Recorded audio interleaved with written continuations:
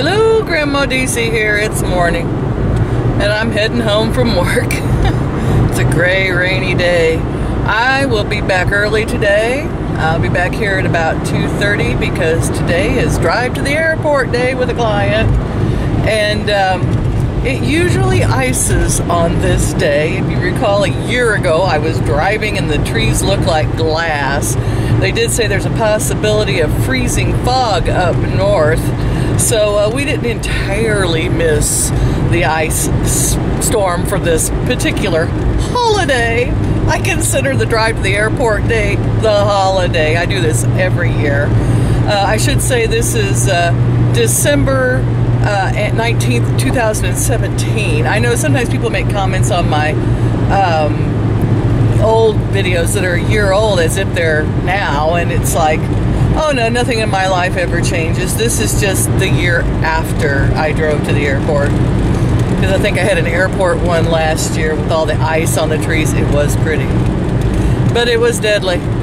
And dragging a suitcase through the ice and the sludge, I don't have to do that this year. And this year I'm going to have company on my way. So I'm really excited about that. That's going to really help a lot with the issues and getting up there. They're talking about rebuilding the Kansas City airport. Right now we have like 3 hubs. You have to pull into the right terminal, A, B, or C. And last year I got in the wrong terminal. Oh, it's horrible. 18 degrees below zero. The plane was delayed. It was a nightmare. So this year's going to be beautiful, even though it's a gray day. They're just talking about some freezing fog up north, not here. And I'm going to get home, feed the animals, take care of everybody. There were some issues over the weekend that got my little mind thinking. And, you know, I guess I am getting old. It's like, yeah, I'm getting old. And you know you're getting old when, you know, things that those young whippersnappers do really bother you, you know. And, I guess it's, you know, I would say that I had heard my grandmother say, you know, the young people today have a lack of respect, and how we had long hair and we were a bunch of hippies and things. Oh, man, that's nothing. I bet, you know, I wish the hippies would come back. That I could deal with. But I was with grandkids over the weekend and ex-in-likes. And on the 2.5-hour drive to go pick up the grandkids, my 40-year-old ex-son-in-like had his nose in his telephone playing a video game the whole way. Whatever happened to conversation?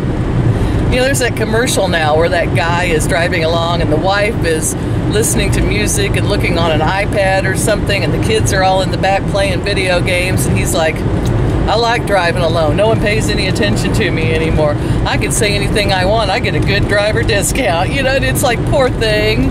Looks over at his wife and she just smiles at him because she don't hear a thing he says, you know. That's kind of what I felt like. Makes you wonder what the future is going to look like with these kids, huh? Kind of scary. Food for thought. I'll be back. Okay, guys. Your daily dose of cute. There's Star. He's going up for sale pretty soon. I figure I'll put him on the Warrensburg Swap and Shop Pets for about 50 bucks. And we'll see if anybody wants a baby goat for Christmas. He's eating real good. They're just about weaned. And Dad's over here snarfing up at the chicken's door. He's been trying to break in and get the chicken food because he's a pig goat. Right, Scud? Hey, Scud, tell him you got completely out of your outfit the other day and your harness. How you did it, I'll never know. Spats, how you doing this morning, huh? You got a full tummy? Kiki. Got a full tummy? You look very comfortable perched up on that log. Yes, you do. Pretty boy. Okay, well, as you can see, the yard is still full of trash and stuff, but do not despair. It's Christmas time, so nobody's going to come working during the Christmas season. The weather's supposed to be warm this winter, warmer than usual. So next Saturday, I've got a kid coming, a son-in-law. I have to go get him. And we're going to get all the pertinent areas where the water lines could be run cleaned out, so there's no excuse for Pop to say, I can't get to nothing. So we're going to get that done, and then after the first of the year, I think we're going to have to try to find someone who's reasonable priced on a bobcat. Not the meow type bobcat, the kind of type bobcat, to come and get all this out. I wish I could find somebody that would come and cut some of this up into firewood so I could burn my fireplace. Even that might be a little dangerous. I haven't burned that thing in a lot of years. So I'd be a little scared of it, but you know, maybe with a creosote log or something. And it's chilly today, but not super cold. It's weird for winter in Missouri. We're usually way colder than that by now. But, you know, global warming. So, there you go. A little more cute for you. And I'm going to go in and catch a nap because I'm going to have to go back to work here in just a few hours and drive to the Kansas City airport. What fun. It's about 3 hours. I forgot to add something, and that was that Hazel wanted to name the chick Kissimmee. She said that meant survivor in some book language that she was reading. And I said, I really liked Mercutio, because that's Romeo's friend. And I thought, okay, we're going to have to name him Kissimmee Mercutio. And I think I'll call him Merc for short. So Merc is still in the cage and still growing exponentially. Oh my goodness. So I think we're going to call Merc, short for Mercutio. And his middle or first name's going to be Kissimmee. How about Mercutio Kissimmee? Oh, that sounds better. I like that. There you go. Well, Merc has a name now. Maybe he'll survive. Hello, Grandma DC here. Disastrous morning. I made it to the airport yesterday and back to work. We didn't get back till midnight. Got off work this morning at 10 because we had staff meetings, and so it was a, 1 in the afternoon yesterday to 10 o'clock today shift. So it's gone a long time, and I came in and I had presents from Leslie. Leslie, thank you so much. It was so sweet. It was another one of those big pound things of pork rinds. Always can use pork rinds. And a whole bunch of kitchen stuff. Thank you, sweetheart, so much. You didn't have to do that. It was so sweet. All of it I can use and need. But then I came outside to feed the chickens. And let's just bid a fond farewell to Pretty Boy, because the goats, probably Elvis, had knocked off all the chicken coops. They were on the ground in pieces. Yes. And the little rooster, Pretty Boy, the young one, and Red were gone. I did find, and the one I had put Romeo in with the hens last night. They were all okay, even though their pen was pretty messed up. I think Romeo probably kept all the girls inside and kept them safe. He wouldn't let them get out, even though it was pretty wide open. So these little hens are all okay because they're tight in their little pen. I did find Red eventually. There he is. He's not as flighty. He's older and calmer, so Scudner may not kill him right away. He's having a good time being free. But I dare say we will not be able to find Pretty Boy. Pretty Boy was just way too flighty. There's the cat. Probably over there sniffing at a carcass, I'd imagine.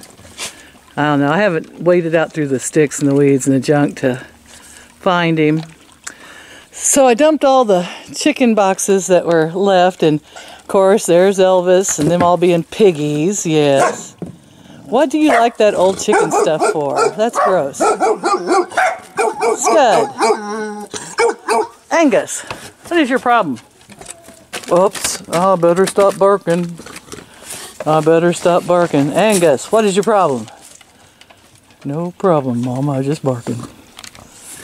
Okay. Huh. I heard a rooster crowing over there. He could have made it into the barn. Who knows? Maybe Pretty Boy will get lucky. It wasn't Red crowing, I'm sure. He's way over here. And I heard a crowing coming from in there. So, alright, well, maybe there's hope. We'll just let them run free then, because I'm not going to be able to catch them. You have dog food. You do not need to be eating chicken food. What is it with chicken food that tastes so good to you guys? You have goat chow. Oh, so weird. Alrighty. Up, Scud. You better watch it. Mama's going to wipe you out.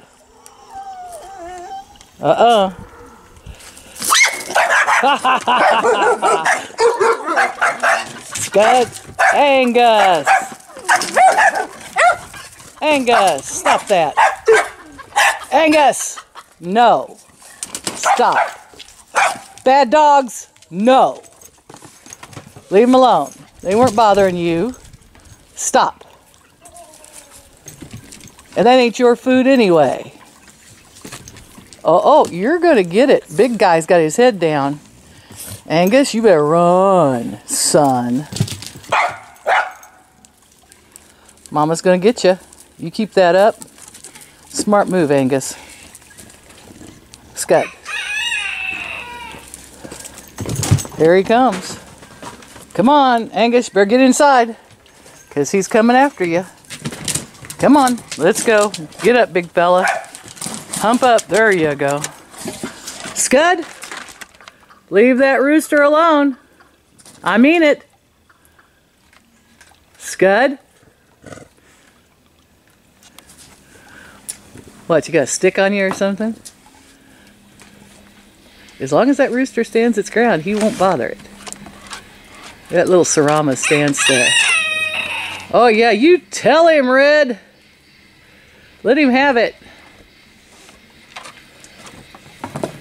That nice Sarama stands there. Isn't he pretty? And he's fast.